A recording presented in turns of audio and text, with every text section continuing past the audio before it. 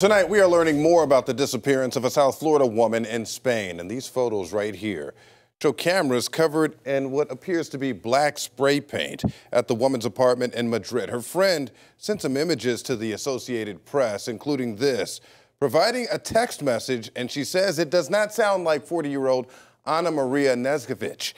It was sent one day after those cameras captured a man in a motorcycle helmet spraying over the camera. The text message says she's met someone and would be going to his home for a few days. Well, now, 2 weeks later, Anna's friend says she's worried for her safety.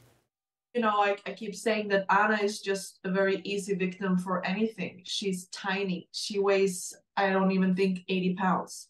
She is like 4'7". I can just lift her up under an arm and carry her away. Anna's friend saying she was living in Spain to get away from a difficult divorce. Police in Madrid and Fort Lauderdale are actively investigating. Of course, we'll let you know of any developments.